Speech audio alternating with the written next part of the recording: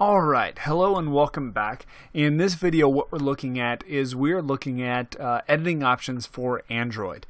As far as Android goes, you can use the same option that you used with the iOS device and use the built-in camera application. But for the editing application, I recommend a program called Magisto, and it has very good reviews. Looking at an emulator of the application, it enables you to easily create and edit the movies. You can share them on YouTube just like you can on the iOS device, and also upload them to Facebook and Twitter and social media. It has built-in music, built-in themes, very similar to the iOS counterpart. Again, this application, just like the iOS applications, is designed for short editing, for not adding a lot of fancy stuff. If you want to add fancy stuff, I recommend, one, you think about it and make sure that it really does need the fancy stuff. And then if you need that, you can always pull the video back over to your Mac or PC.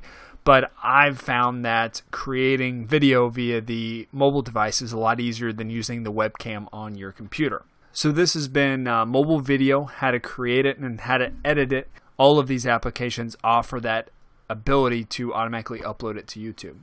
So thanks for watching, and I'll see you next time, guys.